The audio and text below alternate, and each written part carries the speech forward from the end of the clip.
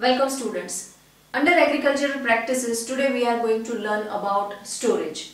So if the harvested grain are to be kept for longer period of time, then it should be safe from moisture, insects, rats and other microorganisms.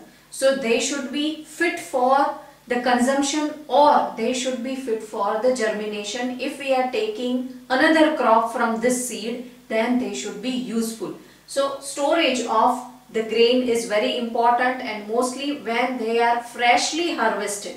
At that time the moisture content in the seed is very high.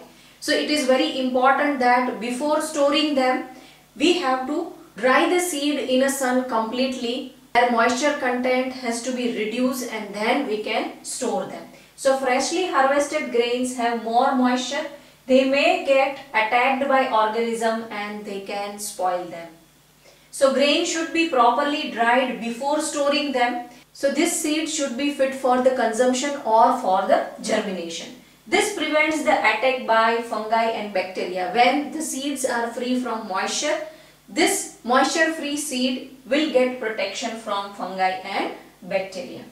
Now farmers store their grains in silos and granaries. They are using dried neem leaves and specific chemical treatment to protect their grains while storing them.